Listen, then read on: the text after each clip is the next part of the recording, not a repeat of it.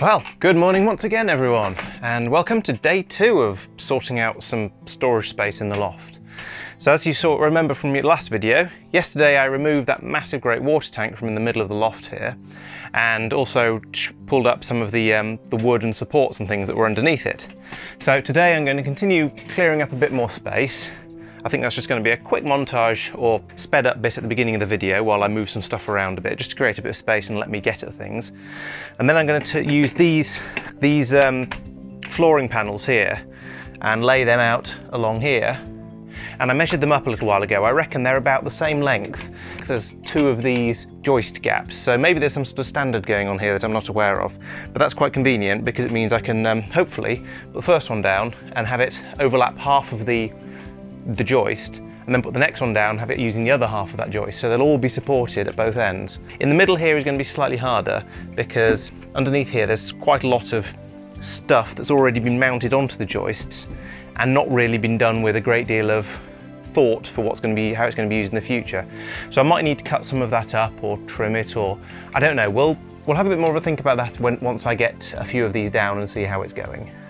Most of this wood is, I think, complete junk. It's either pieces that are too small to be useful, or they're just in such bad condition that I wouldn't want to actually use them for anything new. It's a bit of a shame that I'm having to keep them at the moment, but as I keep saying, quarantine, corona, lockdown, all that sort of shenanigans means that we can't take it all to the tip just yet. So I'm just going to have to stack it all here, out of the way, and deal with it later. Blind here, great. Yeah, there's a lot of stuff here that needs to be got rid of. Right, that's a bit of space created. That's a good start. Next thing, let's tuck this insulation in a bit better. And these three bags of it in this gap here works quite well. Fits perfect, well, reasonably perfectly. So I'll just tuck that down there. But before I can get any further, I need to get the floor panels out from underneath all this carpet. So that's going to be my next step. There we go, there's my first piece. And these are designed so they've got these ridges on the sides that they'll actually lock together, which is quite nice. So once I've got the first one of these mounted, I can then slot the second one into it, and so on. Now let's see. Okay, they seem to be a tiny bit longer than I thought, which is unfortunate. If you look here, I've got it well over the edge of the rafter on this end, but then at this end, yeah, it's about the right sort of half overlap that I was aiming for. So that means if I screw it down there, assuming all the rafters are the same distance apart, I'm not actually going to be able to use it quite as I wanted to down towards the other end. That's a shame. I was hoping to be able just to put them one after the other in a long line all the way down there, and they'd all sort of fit together perfectly and just neatly fit the spacing here. So there we go, this goes right up in the corner here, which is going to be fun to drill, but never mind, we'll find a way. And I need to make sure that this end is only halfway across. That's going to make it tricky to screw it in place, actually. I don't know if that's actually going to work. It's going to be a bit narrow, but I can give it a shot anyway. And over here at this end, it overlaps a little bit, but that's still well inside the edge of the hatch, and will give me plenty of room to get in up and down the stairs, the ladder. And I can then put in a second one next to it here, the third one, and then start to worry about whether I'm going to be what to do with all that stuff. Okay, so as usual with this sort of thing, I'm going to start off by drilling a small pilot hole, or a series of small pilot holes rather, so that I can make sure that I don't do any damage to the wood underneath when I put the screws into it. So I'll start off with one here. Now because the load on these is going to be entirely downwards, that is, they're going to have things resting on top of them. These screws are more to make sure that they don't shift anywhere, rather than to make sure that they're actually held particularly strongly. I don't feel that I need particularly enormous screws to hold them in place, or a particularly enormous number of them. So these sort of screws should be absolutely fine. Now because this is the first one, I'm going to go relatively slowly and put in the first screw straight away after I've drilled the hole for it, just to make sure that nothing shifts while I'm faffing around with things.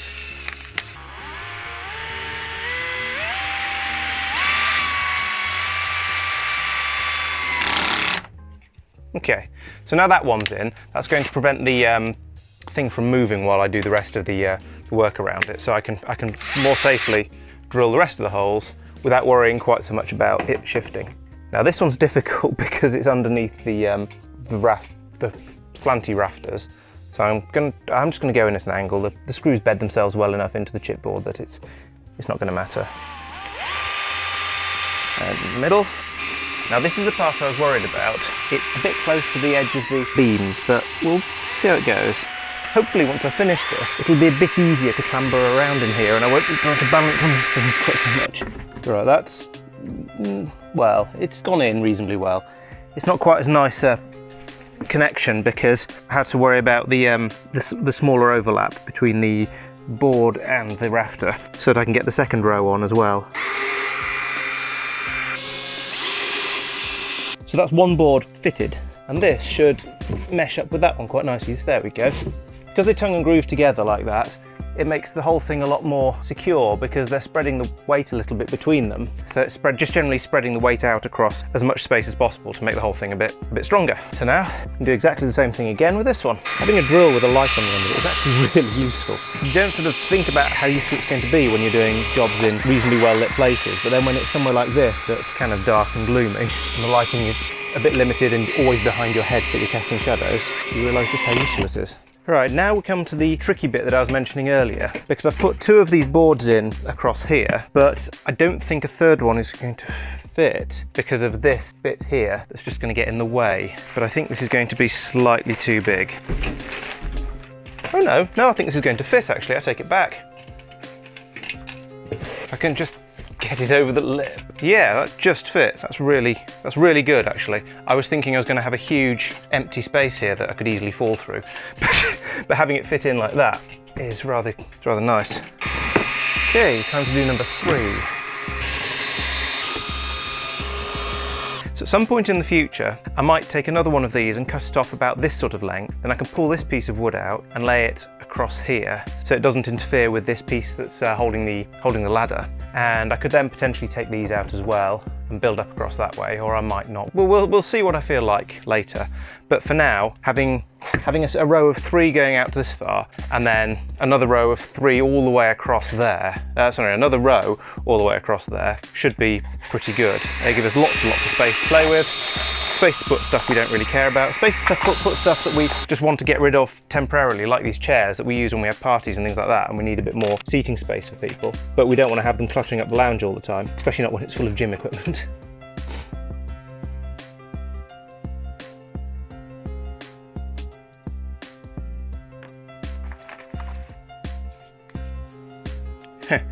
So I've just decided to read the instructions that I've found inside the inside the packaging for these boards. One of the things they recommend doing that I haven't actually done is staggering the boards. So this one should be halfway up here, so you get a sort of a brickwork effect. That does seem like, I have to admit, that seems like a good idea. But it does mean I'm going to have to go out and cut some of them up in order to, well, pull this one out and cut it up, which is going to be a bit of a faff. I don't know if I can really be bothered. I probably should.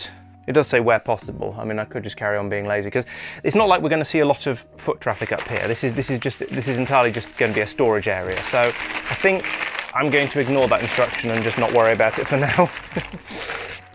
So, actually, no, I'm going to go back on what I said earlier. I think doing it the way the instructions say and having these things overlap is probably going to be a good idea.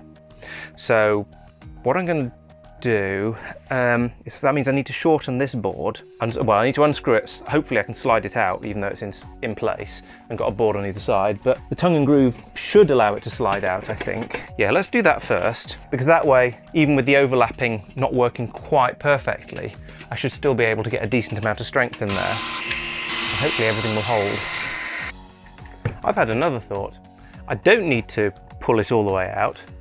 If I just slide it along, then I could push it along to the next beam, and that would mean I could then cut another one in half and put that in as the first half of this one, rather than having to redo the whole thing. There we go. Slide that to, it's hit the next rafter along. That's not a problem. There we go, halfway along there. Now I can just do everything back up again, and we should be good at this.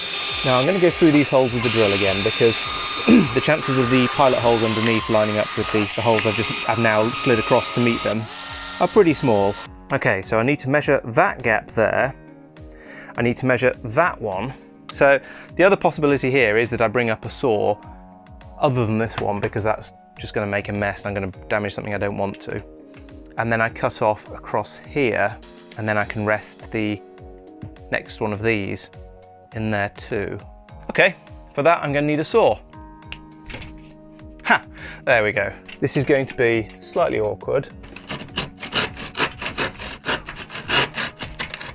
Okay, I'm starting to get quite close to the rafter now. In fact, I've left a scrape down it, but not actually cut into it yet.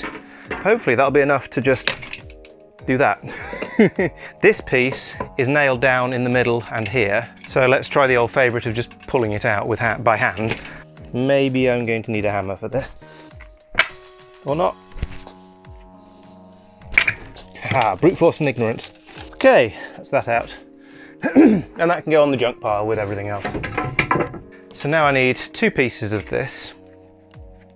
One that's about 61 centimetres, and that matches the overlap here as well at this end. So it could be anything from 59.5 to 61 would be okay for this. This one's going to have to be a bit more precise ideally, because I'm going to want it to fit in right up flush against this, but also getting to this point, midpoint of this beam, so that I've got somewhere to mount it. So that one needs to be 60. Now it's 122. That's why we're getting some overlap at the end up there, because it's 122, whereas two joists is 120. Right, here we are once again outside, where there's much more space for doing exciting stuff like sawing planks up, and it doesn't matter quite so much if I get sawdust everywhere. That said, the loft isn't exactly in the tidiest of conditions anymore, but it's all going to disappear under the floorboards, so I'm not sure I really care. And also it was already fairly bad up there, and I don't think I can really clean it because there's so much of the fiberglass insulation around and stuff. It's just generally a mess that I suspect I need to, if I try and vacuum or anything, or sweep or anything like that, I'm just going to end up picking up all the insulation with it. Okay, let's try and find a pencil sharpener. All right. Turns out pencil sharpeners are not a thing in my life apparently, but fortunately knives are, so I've been able to get a point on it anyway. Okay, so that's my 60 centimetre piece for the one that needs to be a bit more precise. And then the other one was anywhere between 59 and 61 and a bit, I think. So let's go for 61. That'll make it stick out to be more or less flush with the other pieces, which is quite nice because it makes it look deliberate.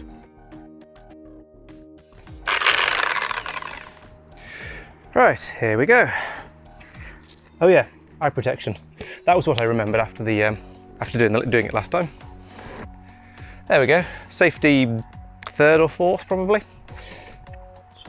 Okay, that seems to be quite well lined up.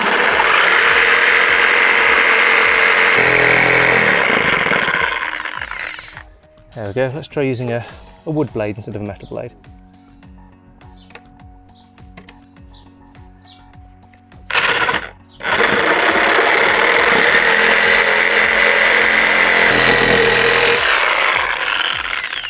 Not a dead straight line, but I sort of compensated for the bad start with going a bit too far the other way on the finish, but I think that'll do quite nicely.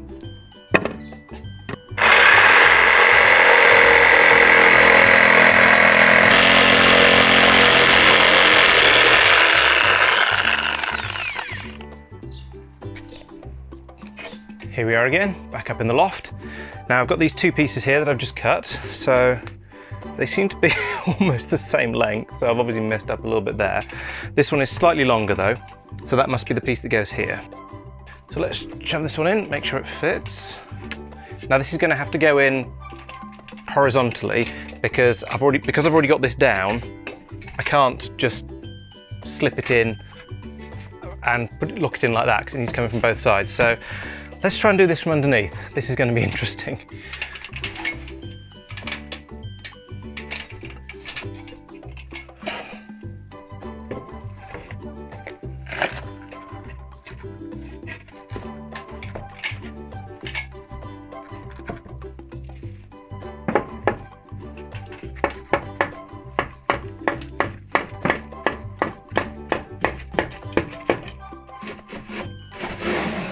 There we go, that's going quite nicely now. Maybe if I hit it hard enough, it'll just scrape a bit off the bottom of here and it'll go into position. Okay, next piece is this one. Oh, there's a bit there, so I've possibly broken by standing on it. Great. Yeah, so it turns out you need to be careful of the edges of these, because when there's nothing in the and there's no tongue in the groove, it's kind of fragile. One of the nice things about this is the further I get along with this, the easier it's becoming to move around up here because I'm laying more floor down. So it gives me a bit more space to play in.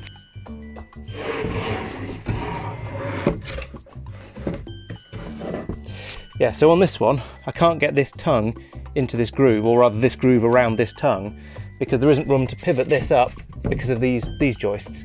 So I'm going to have to push it all the way down there and then come back, slide it back in again, which is a bit annoying. How that meshes? Yes. Okay, so that's in the right place now. It just needs to slide like a metre and a bit down the loft the other way. Let's see what we can do without falling into a bedroom underneath, hopefully. I can't put another one on the end of there, really, because there's not enough overlap on the end of the beam, because these are slightly too long. As I said, I measured these, they came out, turns out these are 120. So as you can see there, yeah, that board comes right up to and slightly over the edge of the... In order to get another board on here, it would either be flapping loose in the gap there, which is a bad idea because then you don't have any strength, and if you put it, as soon as you stand on it, it breaks, and if you're really unlucky, dumps you through into the room underneath. Or cut a centimetre or two off this board, so at the middle of the, so at the end of the board is over the middle of this joist, and that will mean that it's able to rest its weight on it, and hopefully I can screw it onto it, but also that the next board that I butt up against it will also be resting on the joist.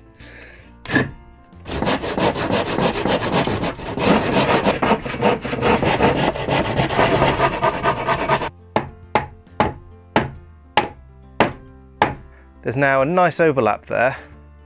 That's just about big enough for me to get screws through into, I reckon. More importantly, there's room now for the next piece to rest on there. Yes, all of the tongues and things match up. Put that in like that.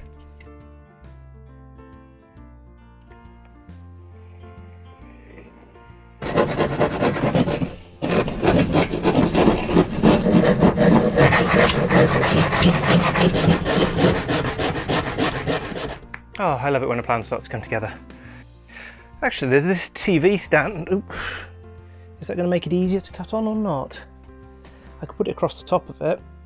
Yeah, this is another of those sort of random bits of junk that came with the house, to put it nicely. Alternatively, got abandoned here when the previous owner didn't clear up very well. That was much easier.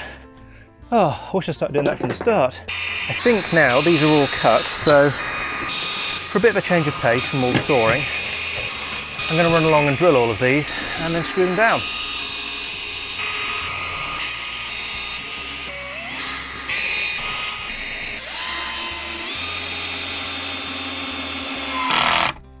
And there we go.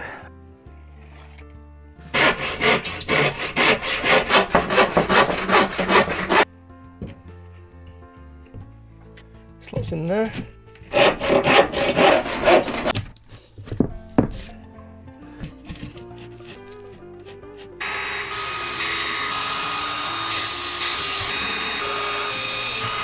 Right, there we go.